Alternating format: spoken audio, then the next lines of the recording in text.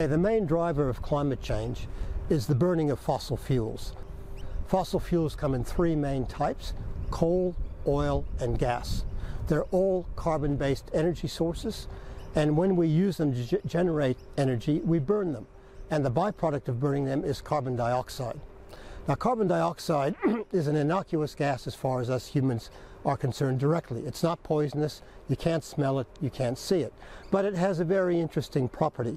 It absorbs heat being radiated out from the Earth's surface, and that's the so-called greenhouse effect. So why is it called greenhouse? Well, you know how a greenhouse works.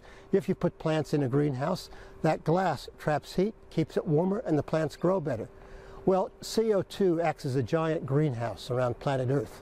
So the sun's radiation warms the Earth's surface, and to keep an energy balance so we don't burn up, the Earth has to emit energy back out to space.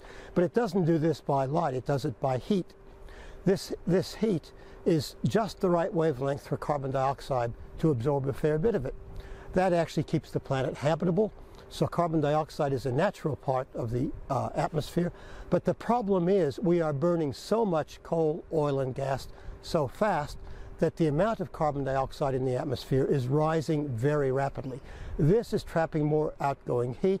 This raises the Earth's surface temperature.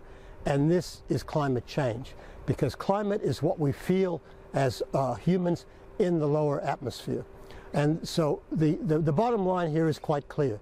Burning fossil fuels raises the Earth's temperature. Having a hotter atmosphere changes the climate system, changes rainfall, changes extreme events, makes life more difficult for us and the rest of life on the surface of the Earth.